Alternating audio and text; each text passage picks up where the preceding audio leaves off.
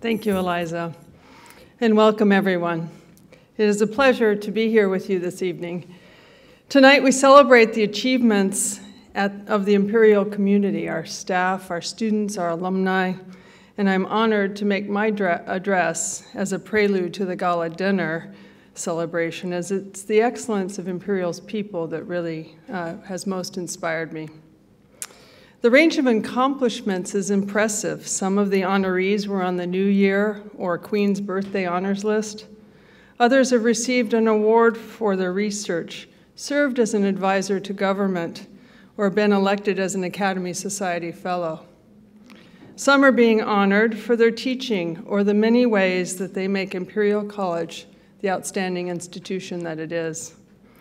And our students are being honored for their academic achievement and their service to the community. I congratulate all of them. Tonight is a reminder of how fortunate we are to be part of Imperial. We are surrounded by people who care about their work and excel at it. I've been struck by the spirit of discovery here, the passion for research and education, the sense of purpose. At Imperial, there exists a compelling commitment to our mission to achieve enduring academic excellence and lasting benefit to society. I'm proud to be here and proud to be your colleague. And I thank you for your warm welcome and your patience with my American English. I feel especially fortunate to be here at a time when the world most needs our individual and combined expertise in science, engineering, medicine, and business. What is it that defines Imperial? From what I have seen, excellence, collaboration, impact. Excellence. We set the highest standards for ourselves, and we expect the same from one another. We are a diverse community. We employ a highly talented staff of 118 nationalities. Over half of our students come from outside the UK, but there is one thing we have in common, a desire to excel. We all want not just to do our best, we want to be the best. We are self-motivated. We are our own harshest critics. Collaboration. We collaborate across disciplines because we want to address truly challenging problems with the absolute best teams. We share a mutual respect based on our high standards. This allows us to build relationships across disciplinary divides and to gain trust and commitment of our colleagues from across the college and across the world. 3/4 of our papers include an external co-author. Last year, our published papers included co-authors in 141 countries, working across over 6,000 different universities, businesses, and other research organizations. Working with collaborators across the globe, we innovate. We grow synergistic relationships, and we take on global challenges. Impact. Our work makes a difference to the world. Our diverse, collaborative community contributes to society in myriad ways. We see this daily in the news alerts. Imperial ranked first for impact in the Research Excellence Framework, the most recent government assessment of quality of research in UK higher education institutions. While no measure is perfect, the process of writing impact case statements for the REF showed us just how much the work at Imperial is changing the world. So we should rightfully take pride in our work and our accomplishments, but we also must continue to look forward. We must ask ourselves what we will do to contribute to Imperial's greatness. How will we honor and further this legacy? We must build on our existing strengths, and we will create new strengths. We are in the midst of developing our 5-year strategy. This has been a quintessentially Imperial process with hard work, vigorous discussion, and forward thinking by many. Several general themes have emerged. First, we will take a broad and innovative view of our educational mission. We will continue to provide the most rigorous academic training. And we will also provide our students with the practical, entrepreneurial, and intellectual skills necessary to tackle societal problems. We will do this by expanding the opportunities for undergraduates to work alongside researchers and other experts in their fields. We will take better advantage of our London location, our connections, and our expertise. London, like Imperial, is a global hub of thinking, activity, and ideas. We can, should, and will serve as a regular and frequent convener of gatherings of leaders from government, industry, academia, the media, and elsewhere. These gatherings will expand knowledge, drive decisions, and increase goodwill. We will become a hub of influence and impact. We will build and maintain better ties with our friends and alumni. They have much to offer us, and I believe we have much to offer them.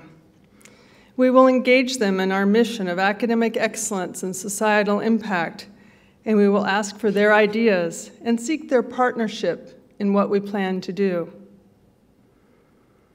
We will share the wonder and importance of what we do. Our university will only be successful with the continual support of the public and government and a continual supply of talented students. They should know of our triumphs, our plans, and our hopes. We will expect a culture of excellence and mutual respect. We will build a supportive, diverse, considerate, and highly motivated community across all disciplines, functions, and activities.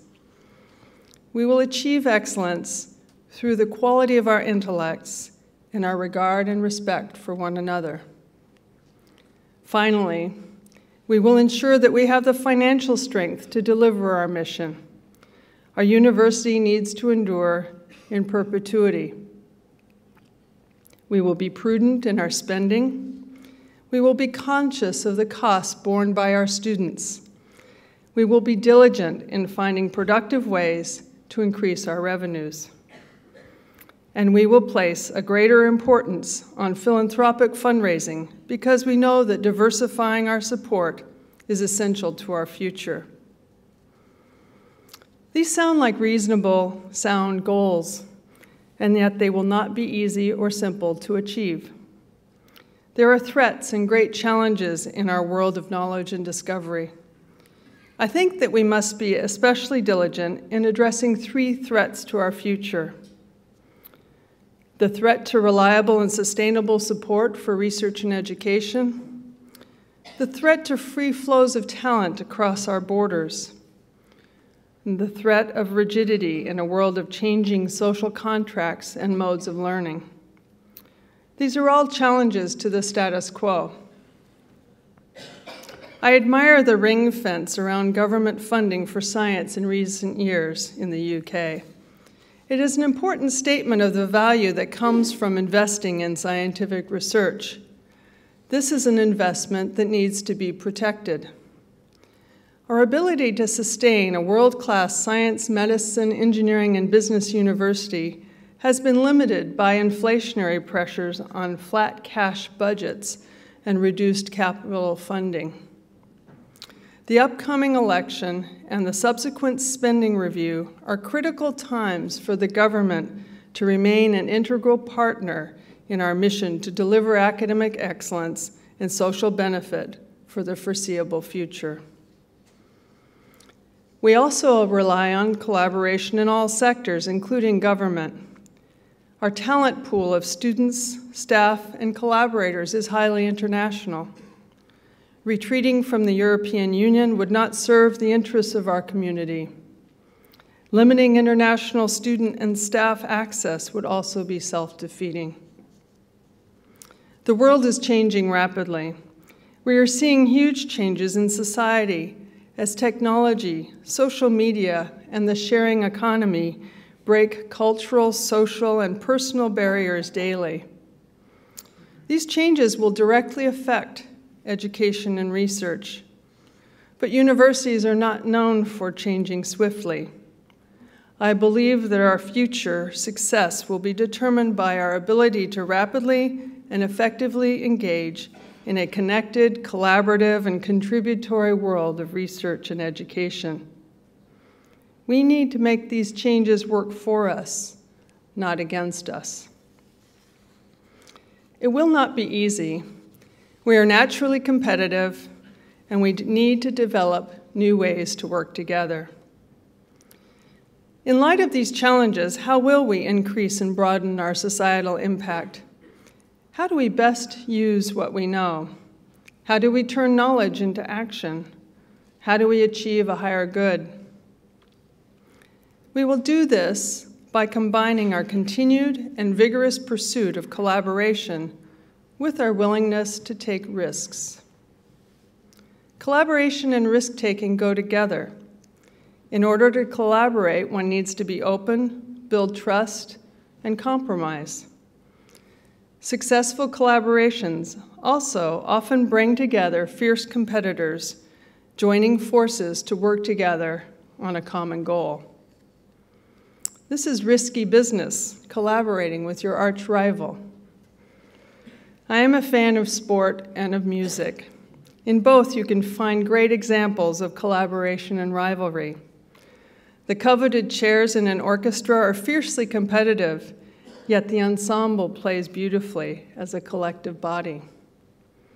I think that the great physical and mental fortitude that athletes display in their competitions. In order to compete in a World Rowing Championship, the most elite rowers from around a country will vie for a seat in the boat. They battle for the spot in seat races, and then, when they're selected, they must become a team. One crew, a single organism working in synchrony, in harmony, together. Success comes when a team shifts their focus from competition to collaboration. This has happened before in the world of science. We see it in global health crises. In February 2003, the world learned about the severe acute respiratory syndrome, which started sickening and killing people in 2002. Since the disease origin was unknown and the epidemic was spreading quickly, the quest to identify and understand it motivated an international collaboration of unprecedented scale and speed. From March 12th to April 16th, 2003, a close international collaboration of 13 laboratories from 10 countries discovered a new pathogen, a member of the coronavirus family never before seen in humans, and the cause of SARS. These collaborations persist in the development of diagnostics, treatments, and cures. In a crisis, even the most competitive can collaborate. Unfortunately, competitive forces often prevail. In 2012, the outbreak of MERS, Middle East Respiratory Syndrome coronavirus, began. The international race to understand this disease was diverted by the race instead to the patent office.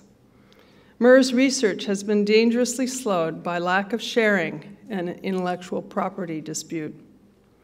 Clearly, we need to find appropriate reward structures to induce sharing and collaboration. There is hope that such sharing is possible. Imperial is a founding core partner of the InnoLife Consortium of the European Institute of Innovation and Technology. InnoLife brings together more than 50 core partners from businesses, universities, and research institutions across 9 European countries to develop innovations in healthy living and active aging. This all takes courage. Researchers are courageous. We probe the boundaries of science, we explore, we delve into the unknown, and we discover new things. We take calculated risks when we know we are onto something important. We find collaborators and colleagues readily. We already know how to do this. Universities are more conservative. Universities need to support the common good and create an environment where researchers can be courageous and can push back the boundaries of their fields. We need to make working together easy. Universities need to reward both judicious risk-taking and effective collaboration. We need to follow the example set by our researchers and make Imperial more agile and courageous. Imperial knows how to be courageous. In 2009 and 2013, Imperial made the bold move to purchase 25 acres in White City. We now have a unique opportunity to redefine collaboration as we expand the estate. Prince Albert led the exhibition of works of industry of all nations in 1851, and he invested the profit from the exhibition to, and I quote, increase the means of industrial education and extend the influence of science and art upon productive industry. With this investment, he created our incredible hub of science, art, and music at South Kensington. Now we at Imperial College have an unprecedented opportunity in White City to extend our influence, augment our collaborations, and broaden our social impact. This will be our chance to create the Albertopolis of the 21st century. Imperial West will be one way we increase and redefine our collaborations with one another, with academic partners, with corporate collaborators, and with governments. We already have a courageous leading edge going to White City. Our postgraduate students have paved the way by living in Wood Lane Studios, known as GradPad, and our research and translation hub is under construction. In 1872, the Royal College of Chemistry moved to Kensington in what is now the Henry Cole wing of the V&A. It is fitting that 145 years later, our Department of Chemistry will be the first to seed a molecular sciences neighborhood, leading fundamental, innovative, and translational grand challenge work at the White City Research Hub. We are actively seeking partners and collaborators for the adjacent translation hub. Our plans to fill out the health and well-being part of the campus include the multidisciplinary Michael Uren Biomedical Engineering and Research Hub, a residential tower, and a new state-of-the-art home for our world-leading School of Public Health.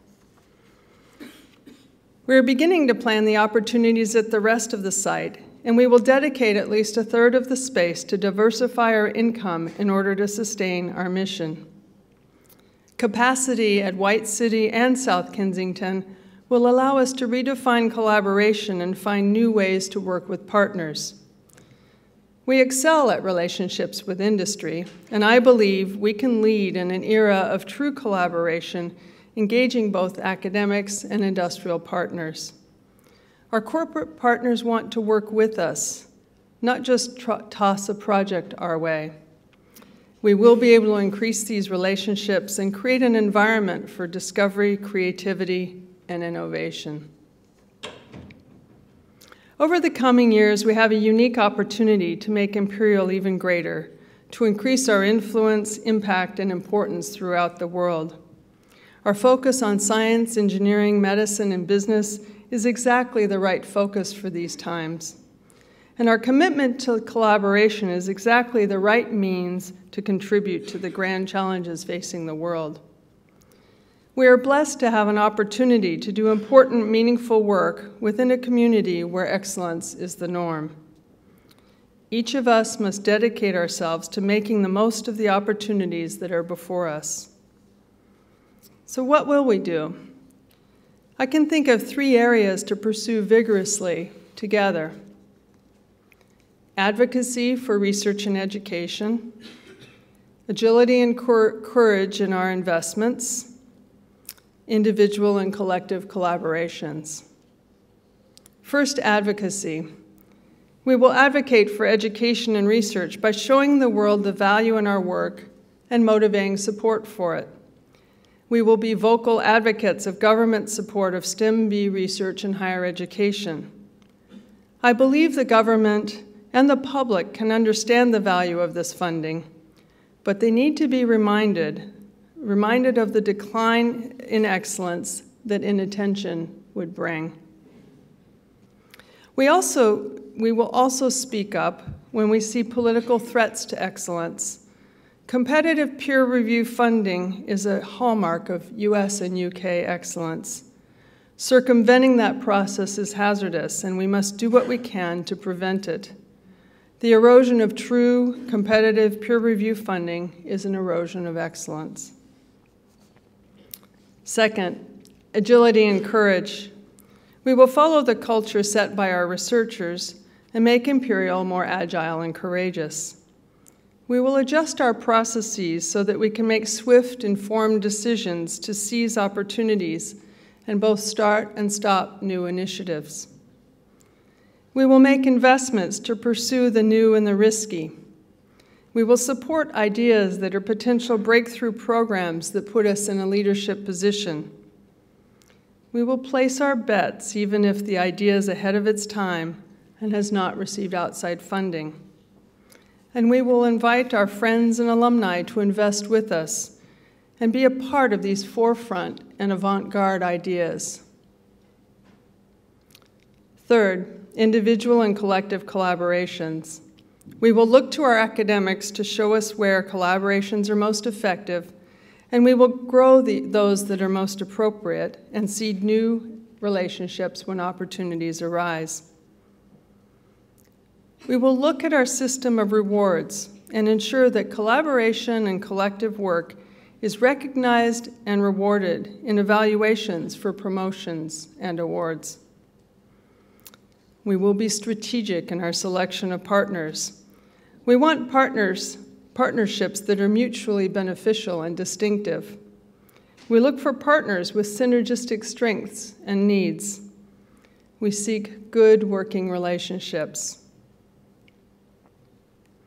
As we embark on this era of advocacy, agility, courage, and collaboration, I ask that each member of the Imperial College community seize this opportunity. I ask everyone to be vocal advocates for what we do, to be agile and courageous with new ideas, and to seek out new collaborations. We expect great things of ourselves and of each other. We each have a role to play and contributions to make to Imperial's future. It is our individual and combined efforts that will write the next chapters of Imperial's history. I am confident that we will do great things, and I am confident that our time together at Imperial will be a time of accomplishment and success.